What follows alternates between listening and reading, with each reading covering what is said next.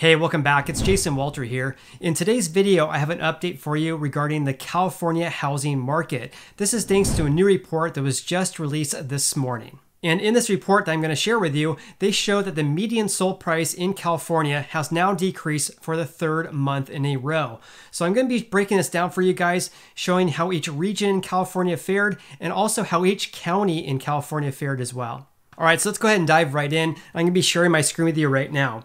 So this is again from the California Association of Realtors. They just released this today at the time of this video, which is Thursday the 16th.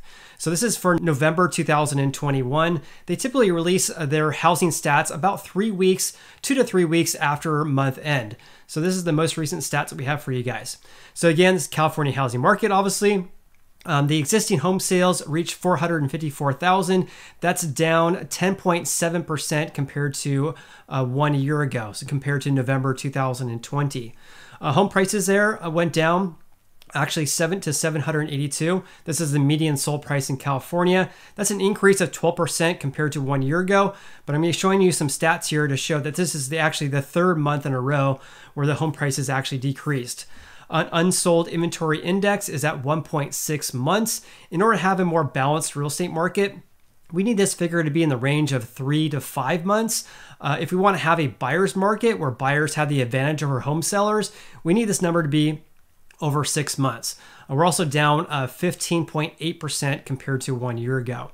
So median days in the market, again, this is the date from when a home seller lists their house for sale to when they ultimately accept an offer from a home buyer. So on average, or the median days in the market is 11 days. That's actually an increase of 22% from 1 year ago. But I'm gonna be showing you guys how low this number really is. This is an increase basically from record lows that we saw in the state. So let's go over at a high level each of the major regions in California. I'm going to be sharing some data regarding all the changes here as well, and also share at the county level here later in the video. I want to make one video today rather than breaking this video up in 2 videos like I've been doing the past couple of months. So in any case, Southern California, existing home sales are actually down, but the year-to-date unchanged are 12.7%. Existing home price, this is again the existing home sale price for houses that sold. And this is the median sold price, 750,000 in SoCal. Unsold inventory index, very similar across the state, as well as the median days on the market. Sales price to list price ratio, I'm going to be sharing some stats with you regarding this here in just a little bit. But on average, home sellers are getting 1.3% more than their asking price. That's what this means here. In Central Coast, it's 100.7. So still they're getting more on average over their asking price, but not as much as Southern California. So Central Coast has some really interesting stats to share with you once I share at the county level. But in any case, days on the market, unsold inventory index, very similar to statewide numbers. But the home prices there, 899,000, quite a bit more than other areas such as the Central Valley. Where I'm located. So Central Valley, existing home price there is 452,000. That's the median sold price. And again, the inventory index, very similar. Days in the market, it's a little bit less, but house is still selling more than the asking price.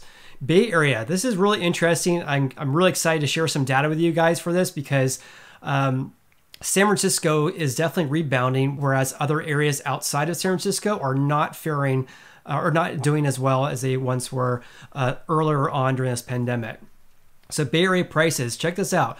$1.3 million is a median sold price in November. It's just crazy. But that's an 18.2% increase, quite a bit more than we see across the entire state. So statewide average is 11.9%. So Bay Area, almost double that, almost. Unsold inventory index and median days on the market, all very similar, but the sales price to list price ratio, home sellers are getting on average 5.7% over their asking price. And I made a video, or I included in a video about how a home in San Francisco, it was listed for $2.5 million and it sold for $3.5 million. So $1 million over the asking price, and it sold in 3 days. That's San Francisco for you right now. The far north, or not right now, that's kind of unusual, but still homes are selling for far more than the asking price. The far north, prices there, 380,000. index, the unsold index, is quite a bit more. Also, days in the market's more as well. Those houses there are selling for a little bit less than the seller's asking price. All right, let's talk about home sales, and I'm going to be sharing some data regarding home prices. All right, so home sales are bounced back. They reached their highest level in 7 months. So the home sales on a year-to-date basis increased 10.6%. When you compare it to 1 year ago, we're down 10.7%. However, you see this compared to October 2021 to November 2021, we're up almost 5%. So it's pretty remarkable when you look at this, because obviously we had the stay-at-home orders for about a month and a half, starting in, I believe it was middle of March 2020, and that was obviously when we had a very low amount of home sales, and then the market just absolutely went crazy late in 2020. Also, it's important to note here too that this is home sales. They've been on this like downward trend here, but they have been increasing for the second part of the year. And if you look at on a historical level, I really don't look at 2020 because I think it's like comparing apples to oranges. 2020 and this year really is not as really unlike any other we've really had. But what I really look at is 2019. I don't really look too much at 2018, especially this time of year, because in 2018, in November is when the average 30-year fixed rate mortgage reached almost 5%. So that's why home sales dipped quite a bit in the last half of 2018. Therefore, I think it's more accurate to look at 2019 to see how this compares to now.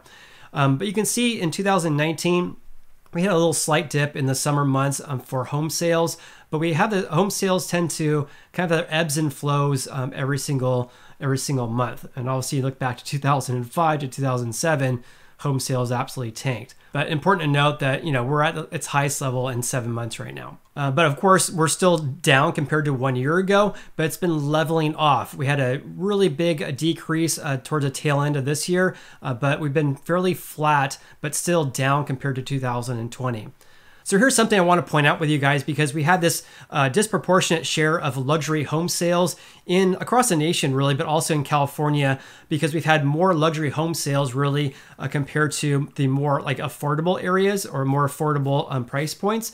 And you can see this here because this is again November 2021, and this is the year-to-year change. So this is November 2020 compared to November 2021. So this is the percentage of home sales by price range. So if you look at the $2 million plus range for houses that sold for over $2 million, those increased by 41% compared to 1 year ago. 1 million to 1.99 million, increase of 10%, also increase above 750 as well.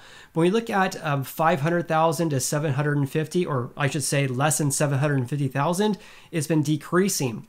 You look at the more affordable price point of $1 really, to 299,000, a decrease of 46,000. And this is really because home prices increased so much. We're not seeing too many areas where you can buy a house in California for less than 300,000. That's why they decreased quite a bit. And this number has been increasing as well because, you know, of course, I track this on a monthly basis as well. So let's look at this because this is really good graphic depiction of how home sales have varied by price point. So dark blue here is $2 million or more for houses that sold in California. As you can see here, this is the spring months of this year. We reached over 300% increase compared to the prior month for houses that sold for over $2 million. So a huge uptick in the luxury home sale market in the spring months. But what we're seeing here, everything has been decreasing, but look at this. Everything else has been kind of leveling off, but over the past month or two, home sales of $2 million plus has actually been increasing. But it's interesting to see though, and that's one reason why the median sold price overall in the state has been increasing, because we're seeing this more sales on the upper end than on the lower end. Here's another good graphic I want to share with you guys here too. By the way, too, at the end of this video, I'm going to be sharing at a county level as well, so stay tuned for that. So the gap between low end and high end has narrowed. As you can see here, this red line depicts of when we had the COVID outbreak. At that time, we had about 45% of the home sales were in the range of, or were less than 500,000. And then around about, well, let's just say less than 20% were $1 million or more. And that gap has been narrowing. In other words, the number of home sales less than 500,000 has been decreasing, but luxury home sales has been increasing. And right now, it's been more or less about the same. So this is the percent of sales in these price range. So about the same number of home sales over 1 million compared to less than 500,000. Pending home sales. This is obviously when a seller accepts an offer and ultimately becomes a closed home sale in a month or two. So typically our close of escrow time periods in California is about 30 days. So if home goes pending in November, end of November, it's probably going to close the end of December, beginning of January. In any case, pending home sales have been decreasing quite a bit. But as you can see here, it's still less compared to 1 year ago, because here's the zero line. But the decrease has been decreasing. I don't know a better way of saying that. But before it was around like 19, I think about 15%. Now pending home sales is down 9% compared to 1 year ago. And you can see here, it's been across all price points too. So ever since January 2021, pending home sales have been more or less declining. But as you can see here, the sales of $2 million really flattened out, but they started to increase. And this is all same for all price points, really starting back to about this fall, really. The only segment where we had an increase of pending home sales is a range of 500 to 750,000. All right, let's talk about home prices. I have some data to share with you guys regarding this. So in any case, the median sold price in California in November 2021, $782,000. That's down actually 2% compared to the previous month, but up 11.9% compared to 1 year ago. But this is the second consecutive month that we've had the median sold price drop below 800,000, and we're at the lowest since March of 2021. I want to share some graphics with you guys. This is a download that I pulled from the California Association of Realtors, and I want to share how January figures compared to 2021. In 2019, the median sold price in California reached its highest mark in August, and that was at $617,000. And then in this year, we reached a record high home prices in August as well. So $827,000 was the all-time high for the California sold prices. So I want to point out this. So here's something to really focus on here. So we reached record highs in August. Prices decreased in September, October, and now November, right? So we're now at 2 months straight where we're below 800,000. The last time we reached 782,000 or less than that was back in March. So let's look at 2019 though, right? 617, prices decreased in September. They were flat in October, and they decreased again in November. But look what happened in December. For no reason whatsoever, home prices increased just below the highs of August, right? So I don't want to say, oh gosh, the housing market's tanking because we've had 3 straight months where the median sold price in California decreased.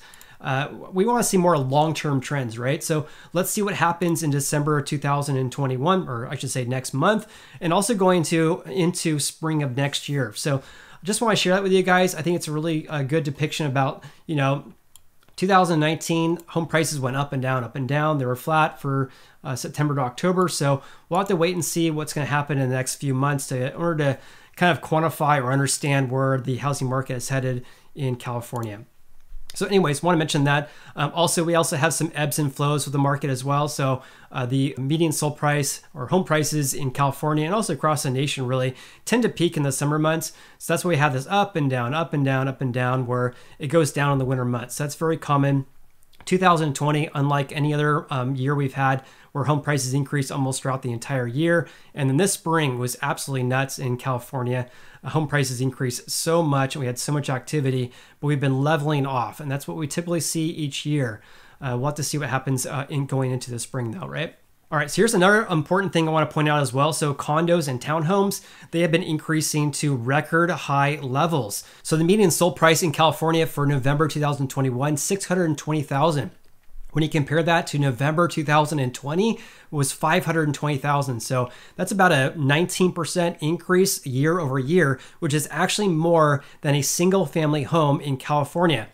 And it's normally the opposite. More often than not, single family houses increase in value more than condos. But at least for condos right now, at least for the ones that are selling, the price increase is more compared to single family houses.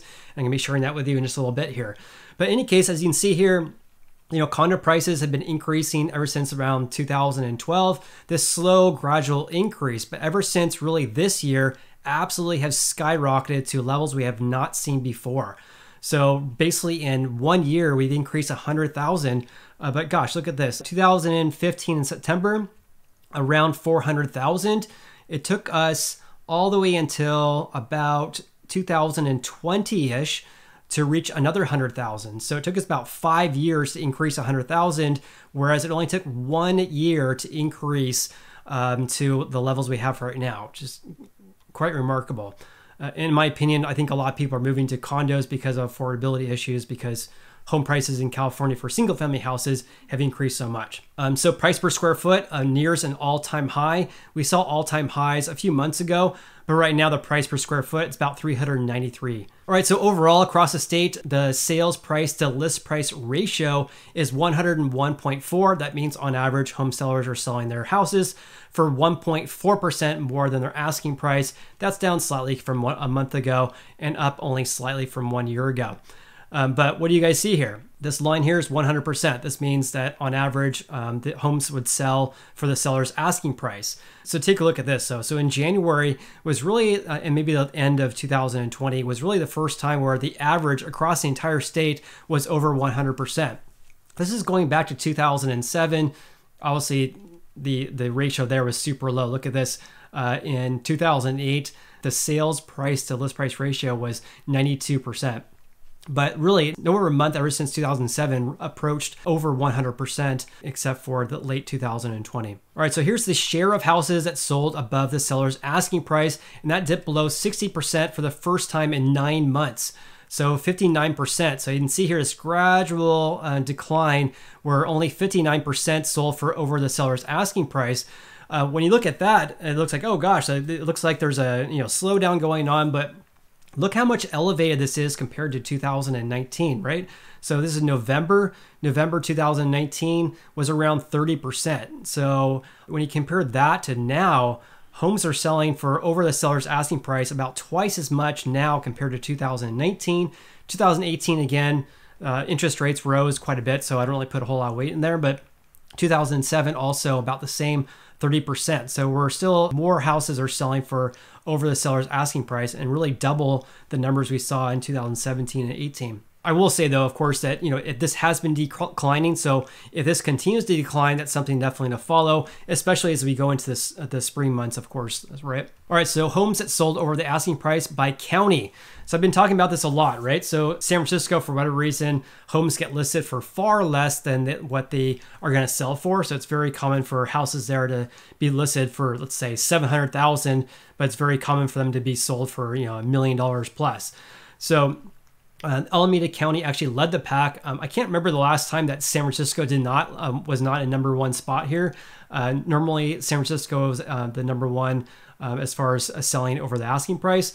But in any case, Alameda County, which is the East Bay, just east of San Francisco, 86% of the houses there sold for over their asking price in November. That was followed by Santa Clara, San Francisco, San Mateo, Contra Costa, all Bay Area counties, and then Los Angeles after that. Sacramento too also was increased quite a bit as well, because we're kind of like over here last month. So Sacramento, about 60%, a little bit more than that, sold for over their asking price. And in contrast, Siskiyou, Lawson, Plumas, Mono, Lake counties, all less than 30%. So here's something very important to note as well, and I always talk about this on my channel with the lack of affordability or decreasing affordability for houses right now. So it says the mortgage payment's up by double digits as price and rate both increase from the prior year. This is what hampers affordability so much. If prices increase and also mortgage interest rates also increase, that really puts a damper on affordability. So 1 year ago, the 30-year fixed rate mortgage averaged about 2.77, and now it's 3.07. So rates have increased, yet home prices have increased about 12% statewide. And a really good depiction of this is looking at this graphic here. So price growth is a darker line. So price growth around 11.9%. The mortgage payment growth is up 16.2%. Another reason why this is really bad as well is because on average across the state. Most people are not getting paid 16.2% more than last year. So as the mortgage payment growth increases, yet wage growth does not increase at the same rate, that's a big problem. All right, let's talk about active listings and housing inventory. As you can see here, housing inventory absolutely was skyrocketed in the September 2007. Has been more or less on this downward trend ever since then, especially over the past couple of years here. On average, the month supply of inventory is 1.6 months. That's down slightly from 1 year ago, but we're still at the lowest level in the last 7 months. And you can see here, this is over the last 2 years. We've been on this downward trend, right? So look at this. The months of inventory is around 4.5 months in January 2019. We've been decreasing quite a bit. We had this increase here. We had the stay-at-home orders, but right now we're at very, very low levels. Not record low levels, but still extremely low levels. And that's one reason why home prices have been increasing, because we don't have as many houses listed for sale.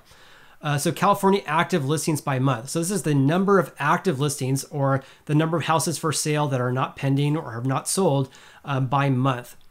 And you can see here, we have this ebbs and flows every month, every year, I should say, except for 2020. But active listings tend to peak around the summer and fall months every year. And we're seeing that as well. We had increase and now we're decreasing just like 2018 and 2019. But what do you guys see here? What I see is that we have a very low amount of active listings compared to 2019 and 2018. Quite a bit lower. We're at like 20,000 compared to over 30,000 in 2019 and 18. So the number of active listings is actually down 22.4% compared to 1 year ago.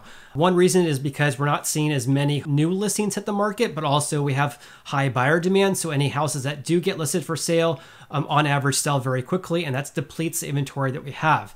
I want to point out this because as I mentioned, interest rates reached about 5% in late November 2018. And look what that did to the market. It absolutely cooled it off.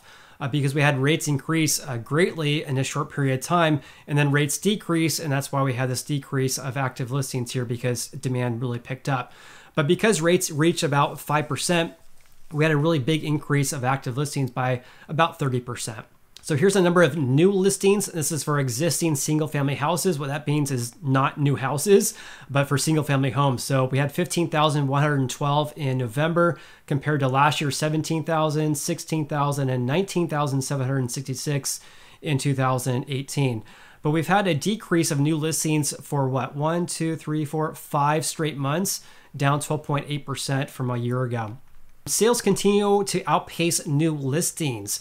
So on a historic level, we tend to see more new active listings compared to new home sales. We saw that in 2018 and 2019 because new active listings is in purple here. Home sales is in green. We tend to have less home sales than new active listings, but ever since the really July-ish of 2020, we've had more home sales compared to new active listings.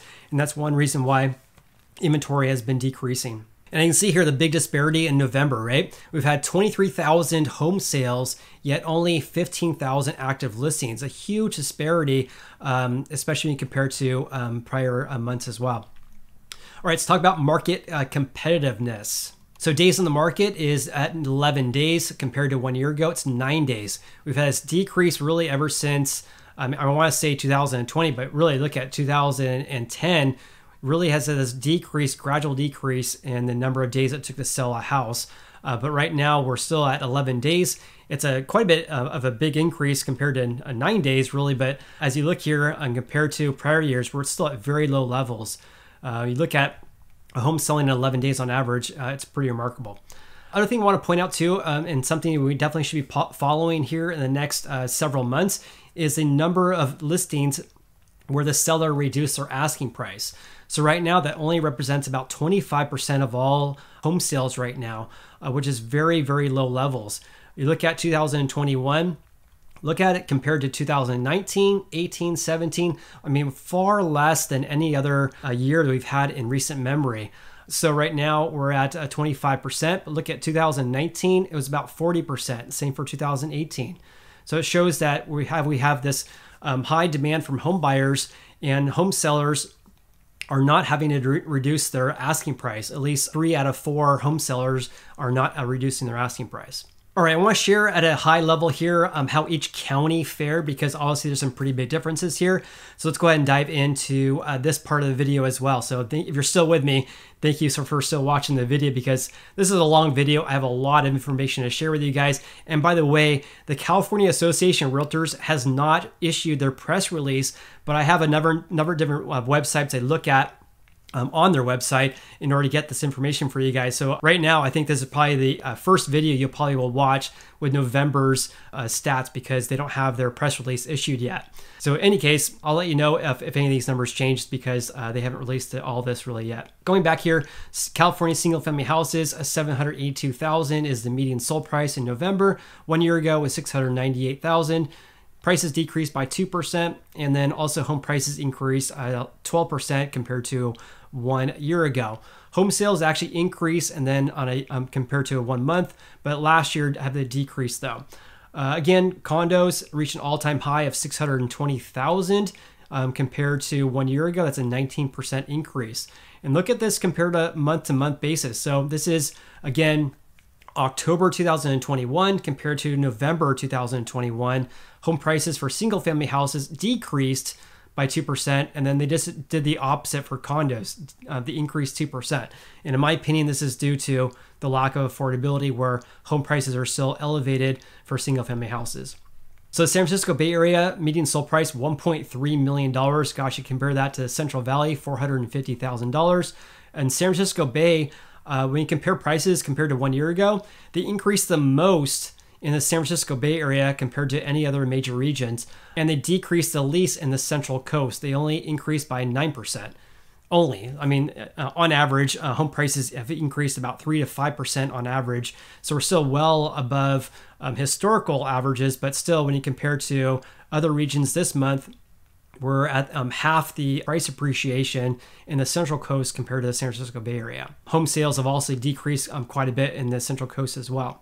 All right, so San Francisco Bay Area, this is all pretty remarkable to me. So 2.2 million is the highest median sold price in the entire state. And San Mateo County, they actually increased 34.7%. One thing I want to point out with San Mateo, though, they have a lot of luxury home sales. So this number of 34.7% can be skewed by disproportionate share of ultra luxury home sales compared to just luxury home sales of $2 million. They increased 34.7%. And again, this does not mean your home value has increased this much. This is only based on the houses that sold in November. In any case, pretty remarkable. Santa Clara increased 22%, Alameda 23.9%.